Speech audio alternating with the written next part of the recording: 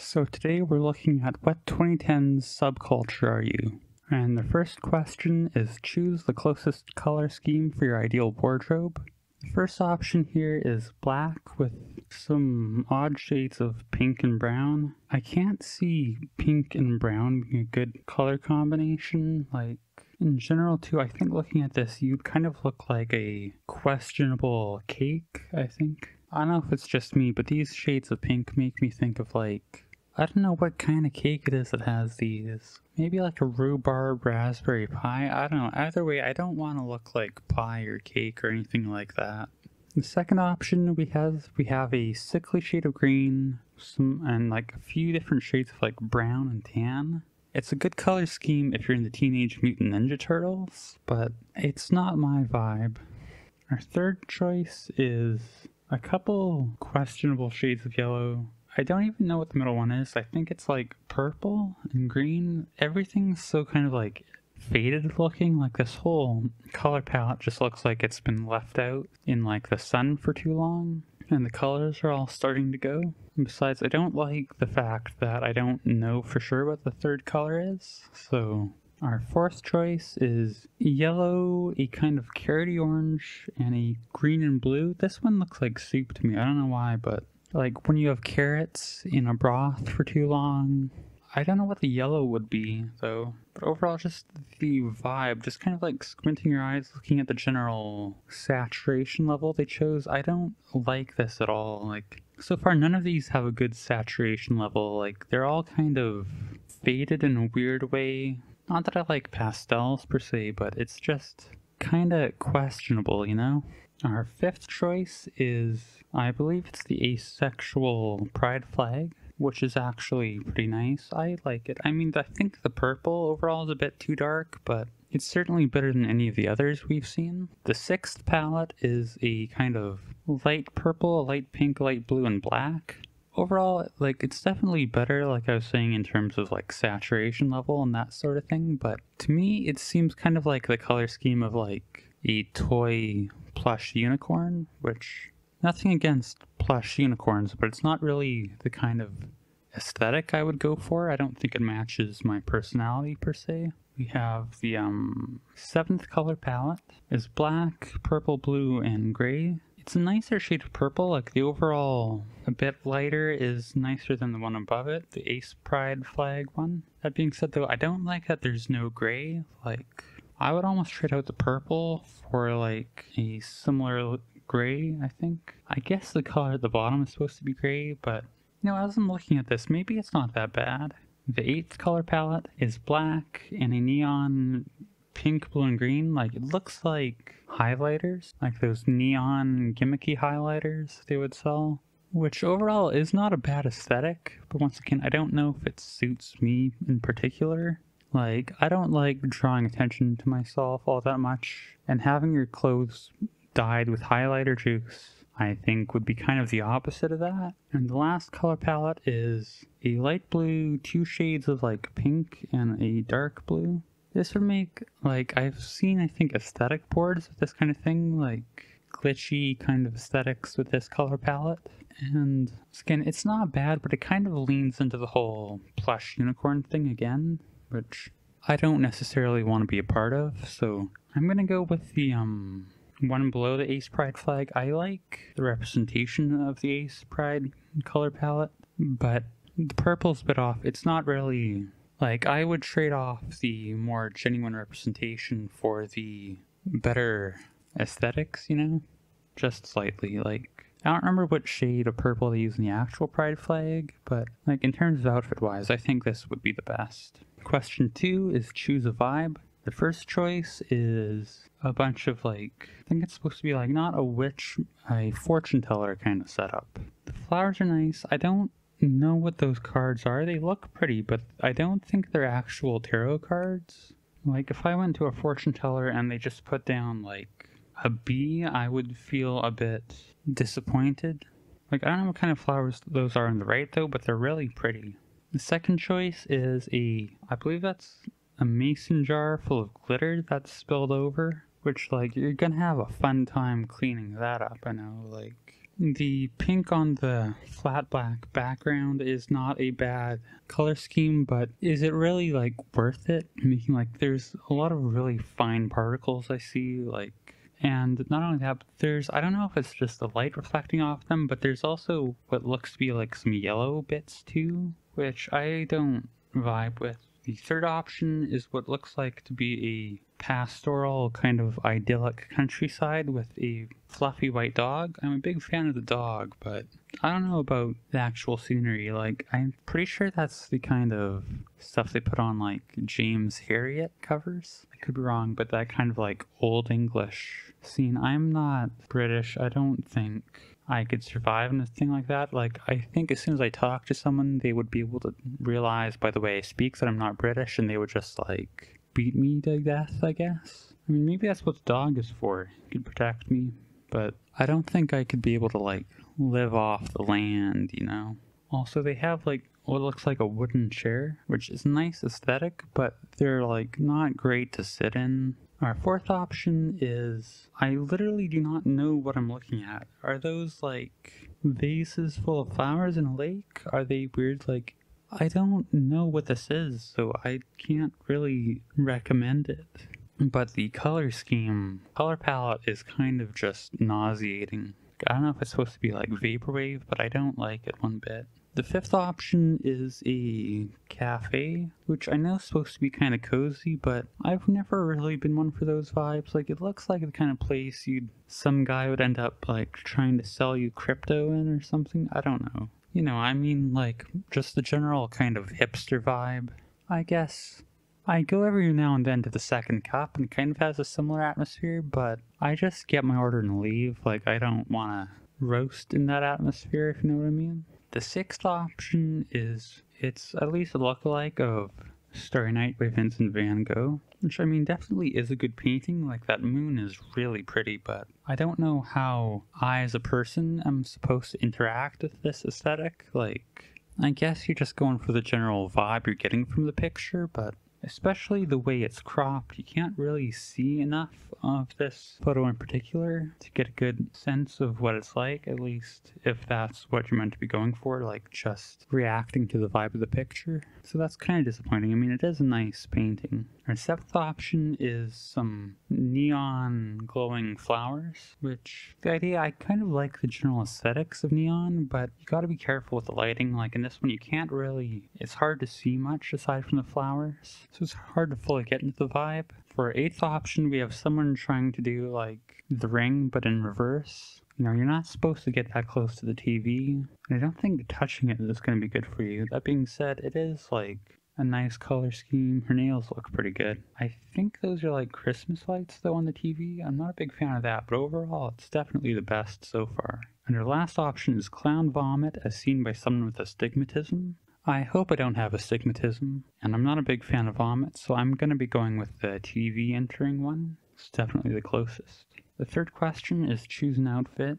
I'm going to be judging this mostly just by the overall aesthetics. These are all like really hipstery kind of outfits. I mean, I don't know too much, but these all seem like pretty try hard. I mean, I know I've been saying I want to get more into fashion, but I don't really like any of these.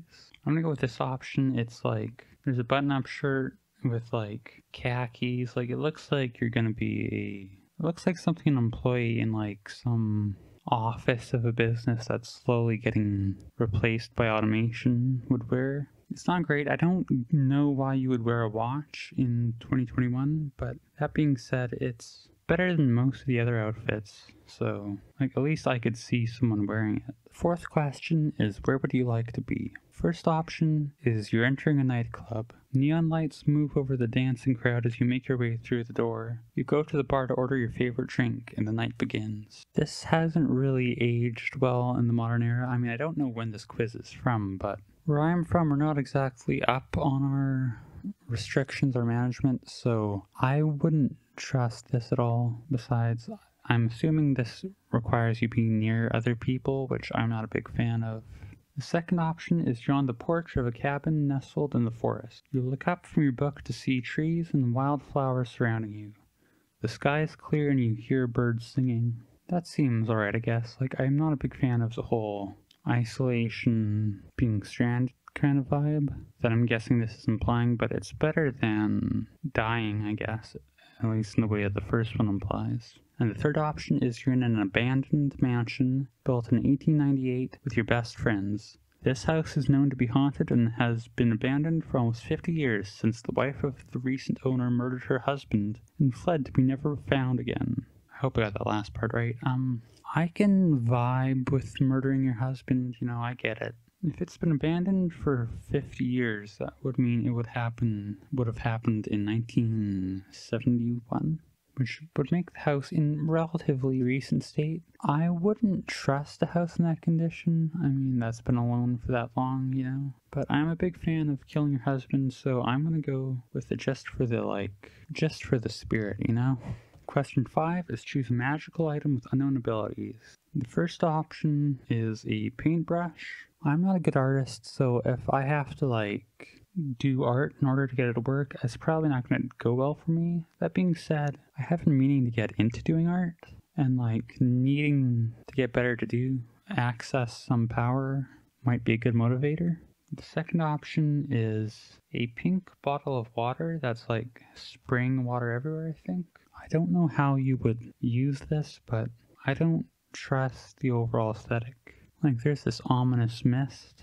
The third option is a grimoire, which would probably send me to hell, so I vibe with it.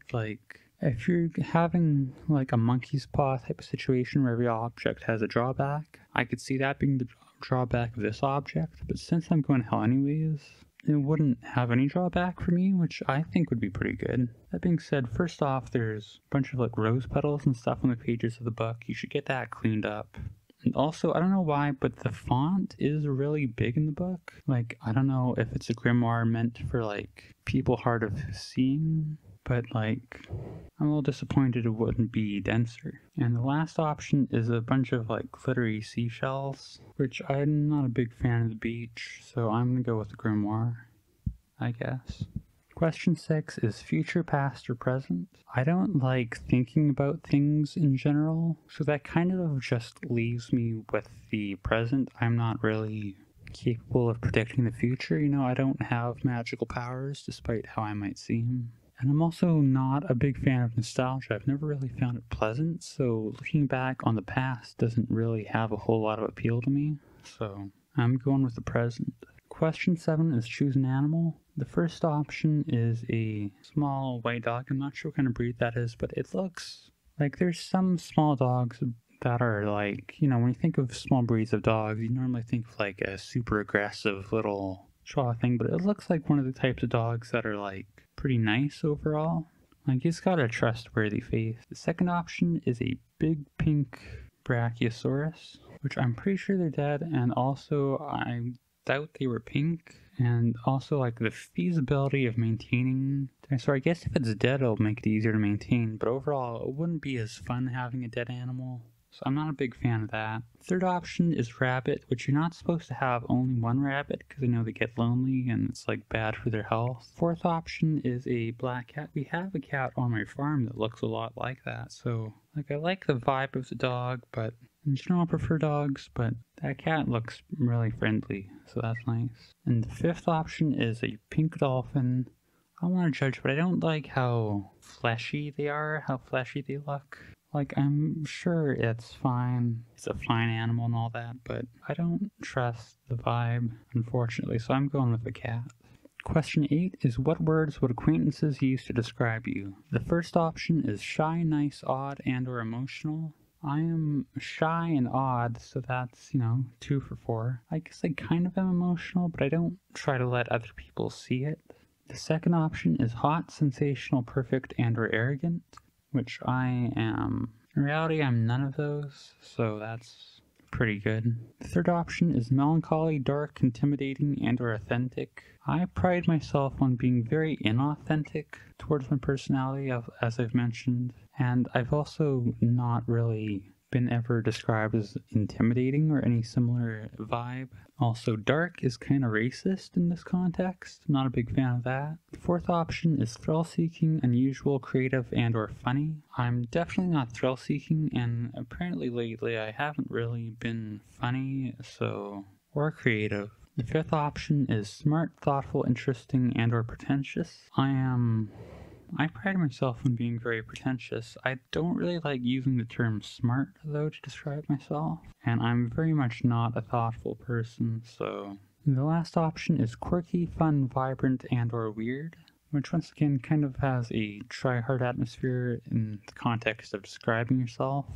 I'm gonna go with the first choice, just for, the overall aesthetics, I guess. Question 9 is which of these characters / people's fashion inspires you? The first option is Jasmine Bean, which seems kind of edgelord. I'm not a big fan of, either. Kind of have to have your eyes closed for that to work. The weird, clown kind of aesthetic is kind of try-hard. The second option is Marceline, which Adventure Time's a good show. I haven't had a chance to see as much of it as I would have liked, but what I've seen of it's been really good. Third and fourth option. Third is Sam Manson, which I know from the art style is from Danny Phantom, which I didn't get to see when I was a kid. I got to see Fairly Odd Parents, but for some reason Danny Phantom was always in time slots or channels that I didn't have access to, so I've never seen a full episode of it, so I can't really comment on it. Fourth option is Rainbow Dash. I'm pretty sure that's from My Little Pony, which I am not a fan of. The fifth option is Velma, which I've never really gotten the appeal of Velma. I remember there was some show, some cartoon of Scooby I watched when I was a kid, and she was mean in it. I don't know. That might have just been a thing for the show, but still. The sixth option is Aurora. I don't know who she is per se, but I can tell from the art style she's from Disney, and I am not a big fan of Disney in general. The seventh option is Grimes, which I liked, not Art Angels. Well, Art Angels was alright. I liked the album before that. I think it was called Oblivion. But her newest album, Miss Anthropocene, was pretty lame, and her whole selling out Elon Musk thing kind of soured everything in my eyes. The eighth option is Honey Lemon. I don't know who that is, and I'm not gonna find out.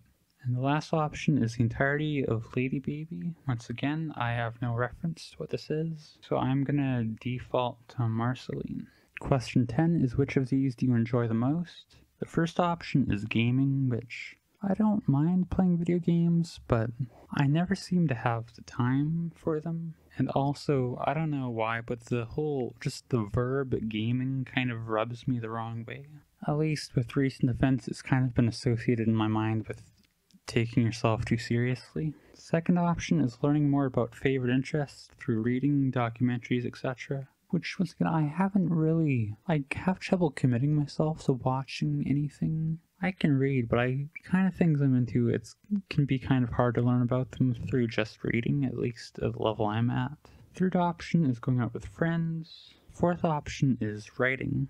I've started writing recently, but the thing is, just getting to the first draft, it's more about getting material than making anything good, so it's kind of frustrating how long it takes as well to get through a first draft, so I think I'll be happy once I'm done, hopefully, if I manage to, get it cleaned up to a point where I can show it to other people, but at least for now, it's kind of more frustrating than fun. I do kind of have to force myself to do it. Fifth option is drawing and or painting, which, as I've said, I'm trying to get into, but I'm still at the point where it's more something I have to make myself do to learn rather than something I can just do for the enjoyment of.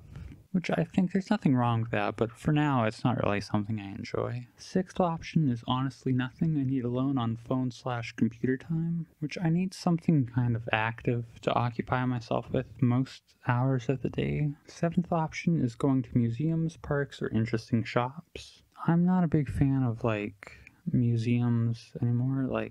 I kind of get bored of individual exhibits quickly. I feel like a child. I kind of run through the museum, rush through everything, and I end up feeling kind of guilty over not giving everything more time. But there's always just the draw of the next attraction that rushes me, that kind of pulls me through everything. The last option is playing and or creating music, which is super fun. Like I've said before, My mom made me take piano now. It's kind of just a way I have to express myself. And it's being able to just like sit down and just slam your face into a keyboard and kind of make something is really rewarding. It's fun. I don't know what to say about it, but it's what I'm going to go with.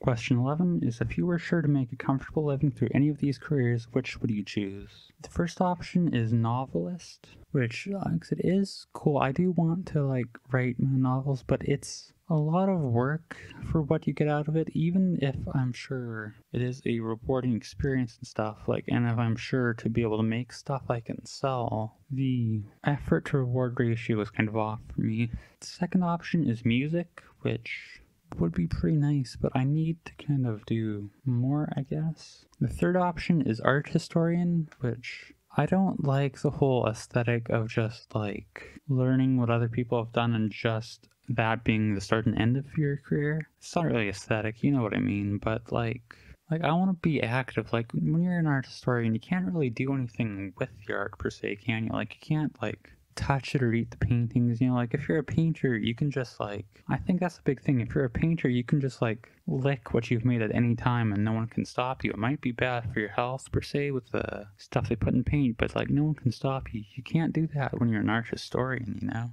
If you like touch a painting, you just get like struck down by God immediately, you know?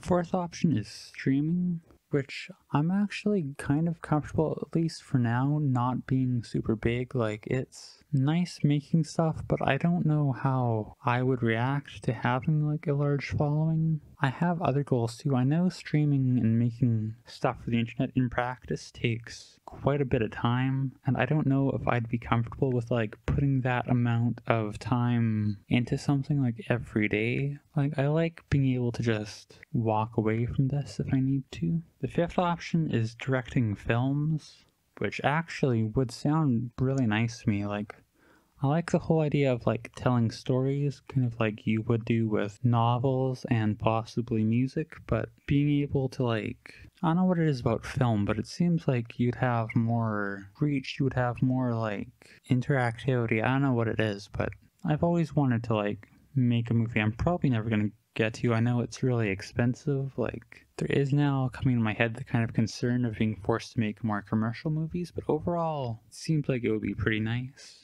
The sixth option is poetry, which first off, I don't know if it's possible to make a living off of poetry. Even if it was, I don't know.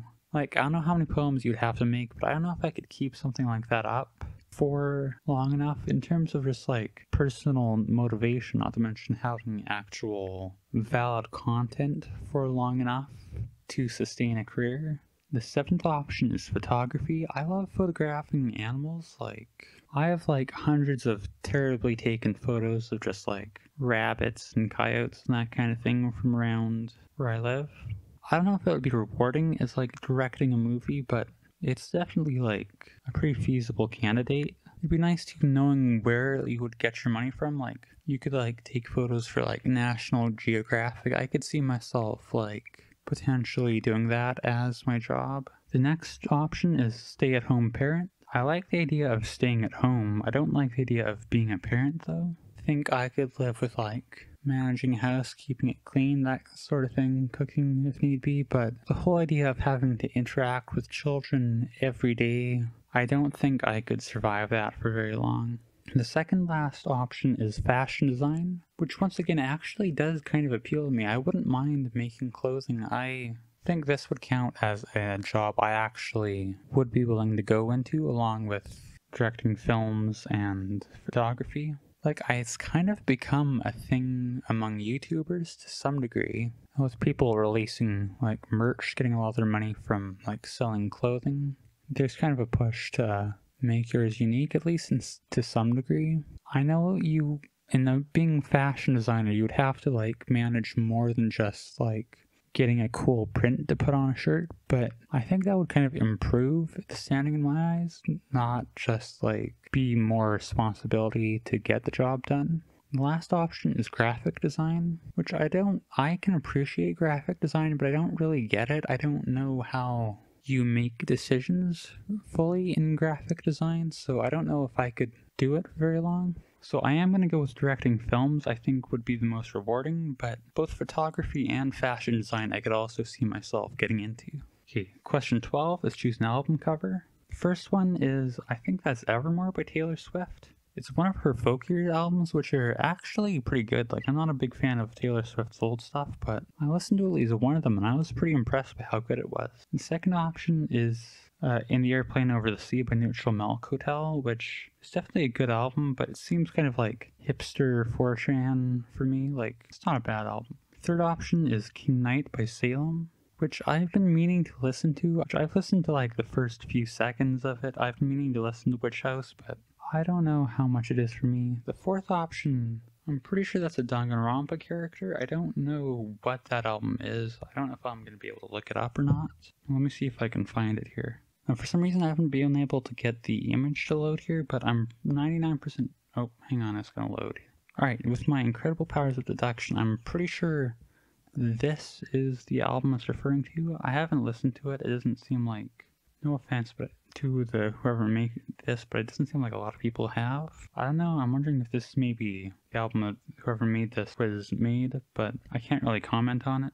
We've got Yellow Submarine by the Beatles, which isn't really like a proper album per se. It's more like a soundtrack, I'm pretty sure, with a couple of songs thrown in. They're pretty good songs, but I don't know why you would go with Yellow Submarine as your favorite Beatles album. The sixth option, I don't know what that is, but it looks like, I don't want to jump to conclusions, but it looks like they would have like a Melanie Martinez sound. I don't know if that's who that is, per se, but... Next album is Idol Can Die Sick Rock by Candy Syrup. It's some J-pop group. I don't know enough about them to comment. Next one, I've seen that on Bandcamp. I know the next one is a Vaporwave album. It's supposed to be a pretty good one, but overall I'm not super into Vaporwave as a whole. And the last one is AM by Arctic Monkeys. I like the new Arctic Monkeys, like Tranquility, Home Base, and Casino, I think it's called, but I found AM a little bland. I don't know if that's just me, but I guess I'm going full hipster and going with In the Airplane Over the Sea. Question 13 is, what Disney princess do you vibe with? Once again, I don't know anything about Disney. I don't know who a lot of these people are, so I'm going to pick one with a name similar to mine and just go on. Now, as a matter of fact, based on how long the recording has been, I'm pretty sure I'm going to have to split this into 2 episodes anyways. So I'm going to end the video here as like a halfway mark. I'm going to try to record the next part here right away, hopefully in the same session here, but I've been recording for almost an hour and I'm only like halfway through the quiz, so hopefully it'll make an interesting video, but I'm kind of paranoid about video corruption or something, so I'm going to call it here, and hopefully there's going to be a part 2. Maybe I'll stagger it out in a week, maybe I won't. We'll see how it goes here.